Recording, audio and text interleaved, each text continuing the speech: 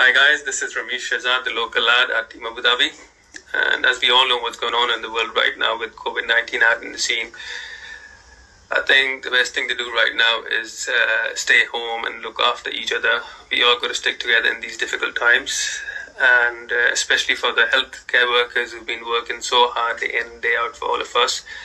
So yeah, I've been trying to keep myself busy, staying indoors, playing video games. That's right behind me there, some board games, and me and my family, we've been doing some home workouts together. So yeah, it's been fun, and yeah, that's my message to all of you. And at the same time, if you guys have any better ideas of what to do indoors, please share it with me. So take care and hope you all are safe. Bye.